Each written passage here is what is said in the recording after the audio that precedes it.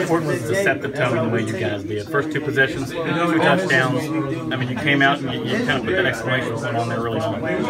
For us, as an offense, it's always right for us to set the tone, get the defense pumped up and crowded and get points on the board. You know, that's our motto, is just to get points every time we touch the ball. And you know, we did in the first 2 drives and got a head start.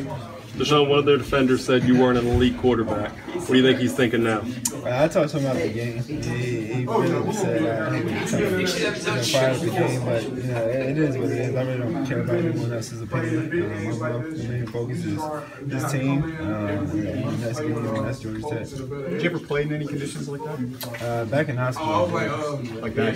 Much of a monsoon? Yeah, I did.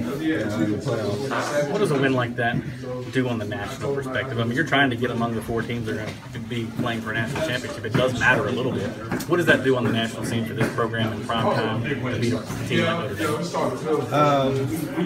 For the people that's watching, I guess show us that we can compete and one of the top teams in the country. But for us as a team, you know, we just for the next one. You know, our main focus is winning the next game, and everything else is going to take care of itself. We don't really focus on the rankings and you know what people say about us. You know, we have a Zoom focus on the next game, and that's going to be Georgia Tech. So, you know, at the time, you know, it's kind of frustrating, but then again, you know that the defense is going to help us. You try and draw up a game plan first drive, make sure it works, but were you surprised how well everything worked on those first 2 drives and to go up by double digits that early? I was not. I knew from the get-go that we were going to jump on these guys. You know, no team is going to fear us. You know, we're not going to be surprised if we jump up and get, you know, be tonight.